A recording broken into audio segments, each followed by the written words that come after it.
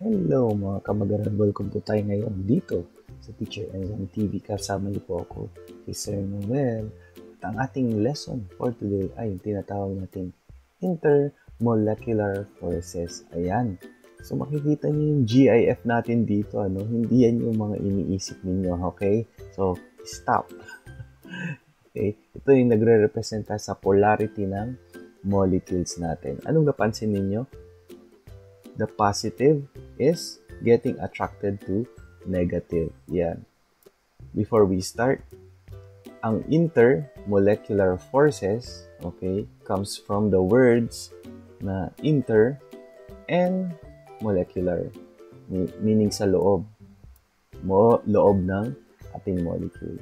Okay, there are forces around it that attract and even repel to each other. Yan. So, meron tayong apat na fundamental forces of nature na kailangan nating matutunan. Okay? Itong apat na ito. Okay? Paki-take note na lang itong apat na ito. Alright? Punta muna tayo dito sa strong nuclear force. Pag sinabi nating strong nuclear force, ito yung pinakamalakas sa apat forces of nature. Kasi siya yung nagbabind ng protons and neutrons dun sa nucleus ng atom. This is a very powerful force. Okay? Makikitang example dito yung pagbomba sa Japan gamit ang atomic bomb. Strong nuclear force yung ginamit na force of nature doon. Next, electromagnetic force. This force binds electrons in the nucleus of the atom. Ayan. So, the electromagnetic force, ayan, this represents dito sa ating itong Rutherford model. O yan, di ba? These are the electrons. They are bound by the electromagnetic force. Ayan. Next, weak nuclear force. The force that is responsible for radioactive decay. Ayan. Na-discuss ko na ito dun previous. Okay, pag sinabing decay, there are times na ang element ay hindi niya na madala ang kanyang mga neutrons ito. Kaya nung ginagawa ng element, they tend na mag-release ng kanyang, ng kanyang neutron. At it takes a weak nuclear force to do that. So, ang gagawin niya is, they detach themselves from the proton, pati electron, papalayo, at nagre-release ng tinatawag natin antineutrino. Yan. Decay ang tawag doon para maging stable sila. Usually, these elements are from, example yan is uranium, ng mga napaka-unstable, pataas, yan, elements.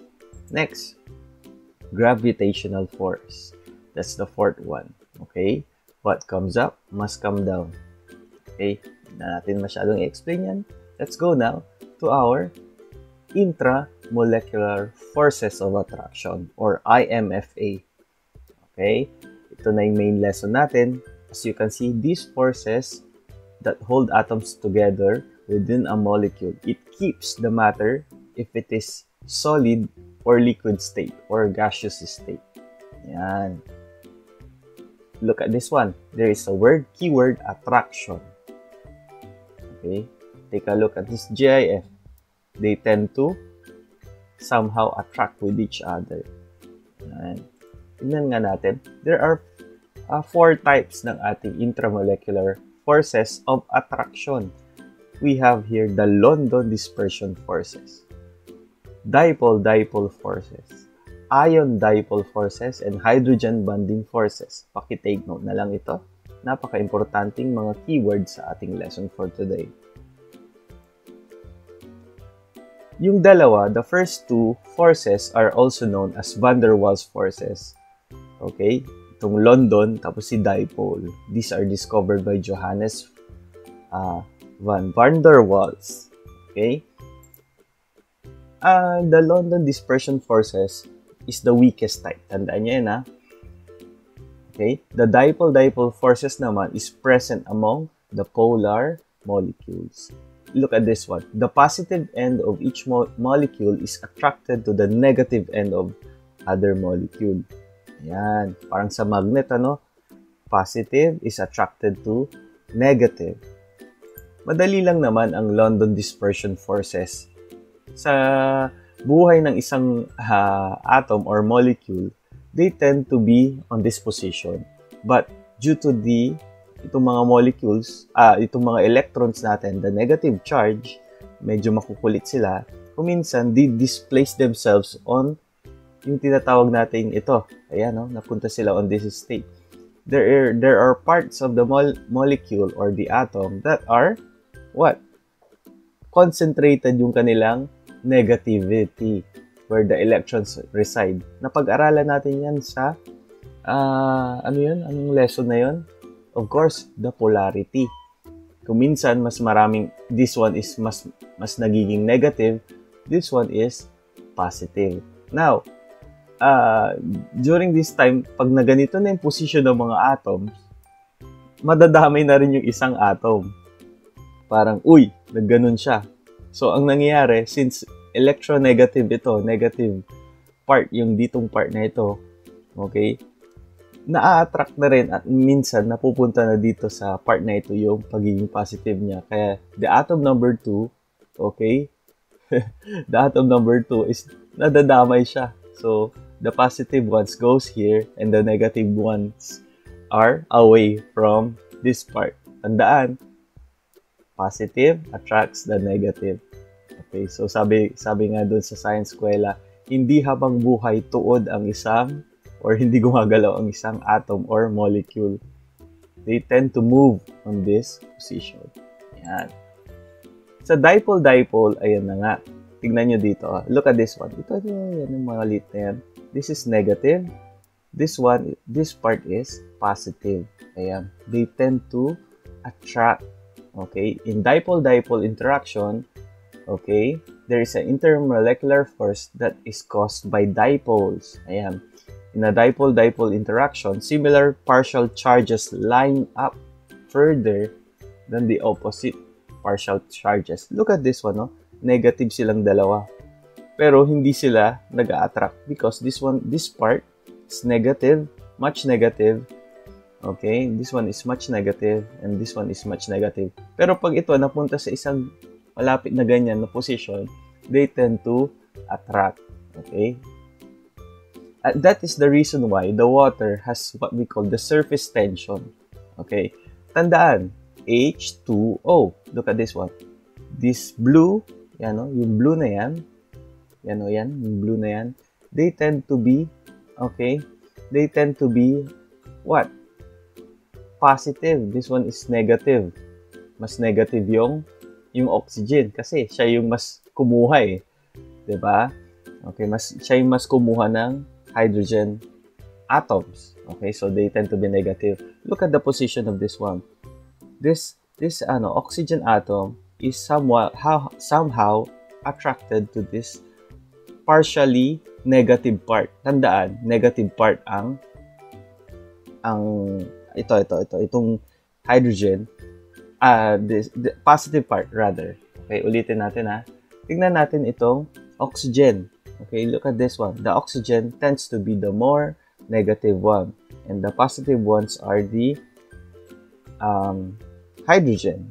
Now, they line up on each other to form this what we call the surface tension of the water. That's why when we put the paper clip in the surface of the water, na dahan-dahan, merong pa ring force na nagpipigil sa kanila para hindi sila mag-breakdown. This is why the basilisk lizard ay kayang maka-walk sa water. Kaya niyang hindi siya lumulubog dahil hanggang doon lang siya doon sa part ng surface tension ng water. Same goes well sa nakikita natin sa baha, yung tinatawag nating water strider. Ayan, nakita niyo na ba yan sa buong buhay ninyo? Ang galing, ano? Let's go now with dipole ion forces. Madali lang naman ito kasi we are using water and an ionic compound, okay, and this forces. Yeah. For example, in this picture, yan, there is an electrostatic attraction between an ion and a neutral molecule that has a dipole. A dipole, ang pinakamagandang example ng dipole is usually the water. Let's go with the fourth one, hydrogen bonding forces. Madali lang rin ito. Occurs when hydrogen bonds with, what is F? Ano yung F? Fluorine. O is oxygen, and N is nitrogen. Tandaan, they have high boiling points and melting point to break their bonding forces. As you can see, water takes a long time to boil because it requires a lot of energy to break its hydrogen bonds. Diba? Ang tubig natin, it needs a few hours, tapos talagang kailangan mo ng heat para maging mainit siya, and kung gusto mong maging gas siya, in a form of gas, to break the hydrogen bonding, okay, the term is strong, it needs a high boiling point. Yan, boiling point at melting point. Yan ang hydrogen bonding forces. Okay? Look at this one. We have here the water and alcohol. My question is, which compound will boil faster and why? Lagay niyan sa comment section natin. Okay? And lastly, let's have a brief summary on our lesson for today.